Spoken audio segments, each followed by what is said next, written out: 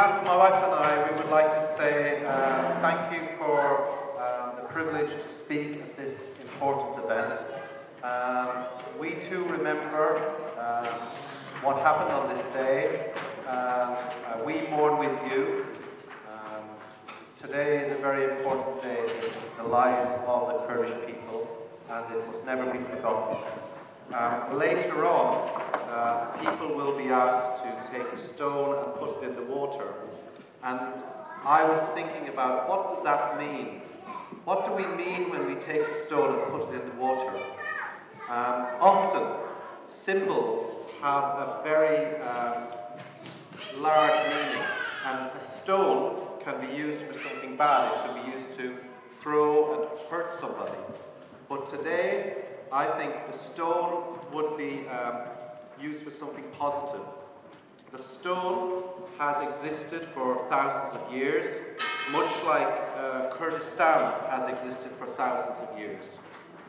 Kurdistan is mentioned in the holy books as the Garden of Eden, and I think of Adam picking up a stone in the Garden of Eden, and today you can pick up a stone like Adam did, and it can be used to remember the family, because it has not changed. It can be used to remember the person who has died at halabja, where they have still not changed. But then also I think about the water, and I think about water as having a very powerful effect for good and a very powerful effect for bad. Water can be something where you can cause damage, but also water can be used for healing. And today I would like to think that when we put the stone in the water, we are remembering the family members who died in halabja, and we're letting go of the hurt, and we're letting go of the burden, the anxiety it causes, and allowing the water. We can't say to the water, how deep are you? We just release the person into the water to say there is a healing for both the Kurdish people and for the victims of halabja. So I would like to think that when we have the stone in the water, that we would use it to remember the victims and the families in a very respectful way, but also we would be giving them over to God to say, you know, these people belong to you and we are giving it back to you. I would like to extend my sympathies to you and to your families, and thank you so much for the blessing that the Kurdish people are to Huddersfield, and both myself and my wife count it a privilege to know so many good Kurdish people, and long may you prosper and success and have success in this community. Thank you.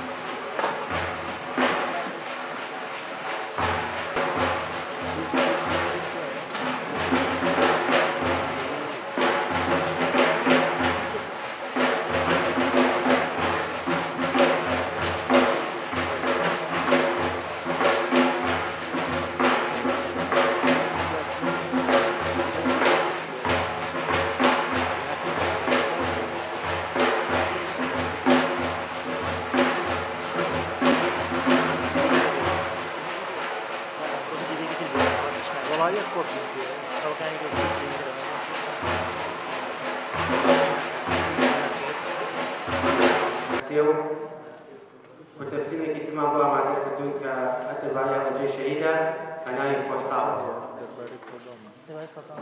فەرمووی